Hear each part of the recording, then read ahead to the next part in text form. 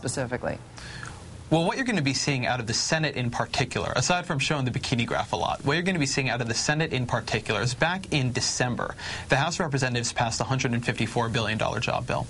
The Senate took that, instead of simply passing the same one, they couldn't get that through, they broke it into pieces.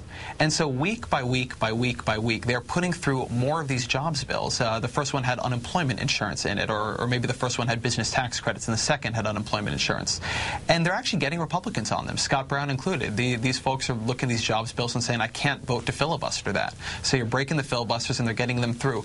They're going to have message legislation going right through to November. Every week they're going to be messaging on jobs, and that is going to create a sort of a second layer of the story, right? You'll have these stories around the jobs numbers. But in addition to the sense that the job situation is getting better, people are also going to see Democrats passing this legislation, state and local aid, investment in infrastructure, and that will go on for months now, and it'll be the way they push this message. These bills won't be the ones that create jobs now. They'll be creating jobs next year, but it'll further the sense that Democrats are really on top of their game on this one. It was one of those it was going to go down as one of those Washington mysteries. Why is it that Harry Reid has decided not to keep pursuing this giant jobs bill that might have had some bipartisan support? Why is he being critical of that? It seems clear now that it's because he had this other strategy in mind, exactly what you're saying, to do it piece by piece so they can be seen to consistently work on it and to get Republican votes every step of the way.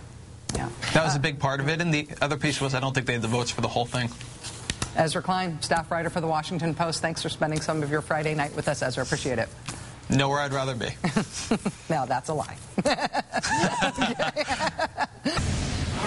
First, it was a wardrobe and accessories for Sarah Palin and her family. Then, the bondage-themed Naked Lady Bar in West Hollywood. Now, the Republican National Committee is apparently caught for spending its donors' money in high-fashion boutiques, at liquor stores, and on fishing tackle.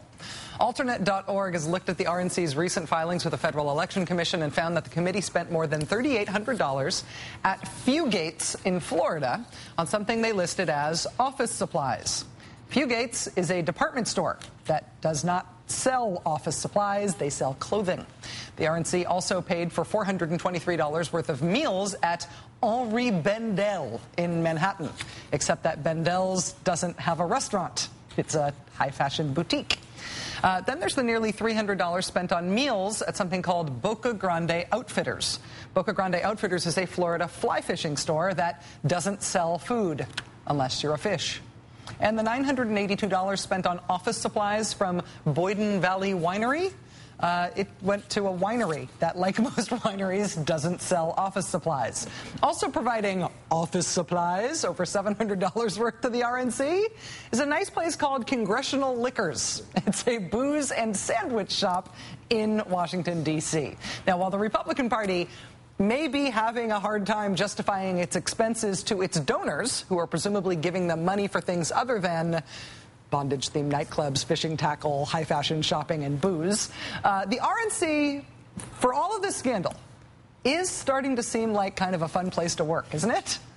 Joining us now is Melissa Harris-Lacewell, MSNBC political analyst and professor of political science and African-American studies at Princeton University. Melissa, thank you so much for joining us. Absolutely. Glad to be here. Now, you publicly lamented online this week that I had not yet had you on the show to talk about Michael Steele and Bondagegate. So here's your chance. Tell me how important this is for Michael Steele's career. I was just so excited when I got the call today. I was like, oh, yes, because we have had many good Michael Steele moments together, from, the sort of hip-hop moment to, why they picked an African-American leader at the moment that Barack Obama was elected to the U.S. presidency. But this one was particularly juicy. And then tonight when I got the call and I had an opportunity to look over the article about how money is being spent in the RNC, we just keep seeing this kind of clear distinction between, on the one hand, a social movement describing itself in the context of the Tea Party as a movement concerned about fiscal responsibility, that is saying the problem in our government is people who spend money irresponsibly and without concern for really moving our nation forward. And on the other hand, the party with which this Tea Party social movement is aligned, doing things like spending its money on entertainment and liquor and high fashion. And I think that particular sort of rub up against, on the one hand, the rhetoric, and then on the other hand, the behavior, is precisely the sort of thing that ought to produce anxiety for us. Well, clearly Democrats and liberals are laughing at the RNC over this, and a lot of the speculation is about what this means for Michael Steele as an RNC leader. But what you're getting at, I think, is a more fundamental issue, which is that are Republicans going to have trouble on their right flank from this? Are the right-wing populist protesters in the street that the RNC has been courting so much going to care about this, or are they going to see this as irrelevant, as not their issue? Well, listen, I am no Michael Steele defender, not at all. And yet, before I could know whether or not Michael Steele is personally responsible, whether or not the buck should stop with him, I want to see the bikini graph for GOP spending. In other words, whether or not this is an increased expenditure on liquor and fine fashion, or whether or not they have, in fact, cut back on their liquor and fine fashion office supplies in the context of this recession. We just can't really know without more information. So let's see the bikini graph on RNC spending. If, in fact, there has been an increase in this sort of boondoggle spending, then that is clearly the responsibility of Michael Steele. On the other hand, sort of what we know is that this kind of, what should seem like scandals that will get people really moving against one party and towards another, instead what they tend to do for citizens is make citizens feel like all politicians are dirty, that all politics is dirty, and that no one can be trusted.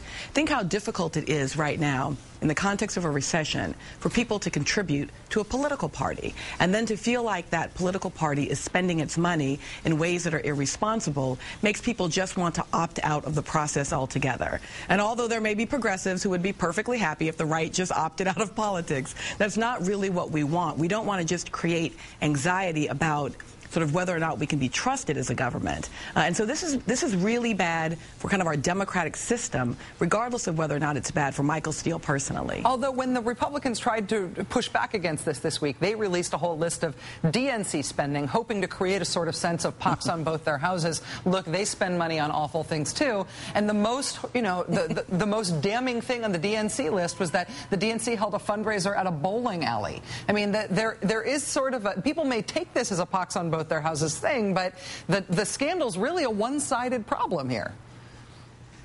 Yeah, I'm not going to go out on a limb and say that Democrats don't spend money on liquor and entertainment. I mean, maybe we don't, but I'm just going to hold my professional career back on putting that one on the line. In fact, look, I live half my life in New Jersey and half of it in Louisiana, and I'm pretty sure that probably most state legislators in both places were elected with a great deal of liquor and fly fishing. Fly fishing tackle. I hear you. We'll line up those expenditure reports, and we will not hold you. We'll not hold you to account for them. Melissa Harris-Lacewell, MSNBC political analyst and professor of political science and African American studies at Princeton University, and a very good sport. Have a great weekend, Melissa. Thank you. Thanks. I am struggling between two warring impulses. First is to give the old hi-hat to all the hype over whatever the latest hot gadget is on whichever day it is. The Apple iPad comes out tomorrow, and all the lovers of shiny objects that do cool stuff are totally excited, and the iPad's going to change the way we all experience books and the internet and TV and videos and blah, blah, blah. The other impulse is, oh my God, you guys, the Apple iPad comes out tomorrow. I would like to get my hands on one, please, and press the button and touch the screen and play with all those cool things. It's totally going to change the way we all experience books and the internet and TV and videos. And I am having both of these experiences at once inside my head right now. One of them is about to win. Even though the iPad comes out tomorrow, Apple sent samples of it to a few reviewers in advance, and today they are the ones that both gadget lovers and Apple haters want to hear from. One of those influencers is our friend Xeni Jardin, co-editor of boingboing.net. If you have any question about whether she is a lover or a hater, can I tell you how her review of the iPad starts? She says, "It strikes you when you first touch an iPad. The form just feels good. Not too lightweight or heavy, not too thin or thick. It's sensual, it's tactile. Flick the switch and the novelty hits. Just as the iPhone, Palm Pre, and Android phones scratched an itch we didn't know we had, the iPad hits a completely new pleasure spot." Eek. Joining us now is Xeni Jardin, along with her new love object. Xeni, thank you so much for joining us. This is very cool. Hi, Rachel. Since you wrote the review... Happy iPad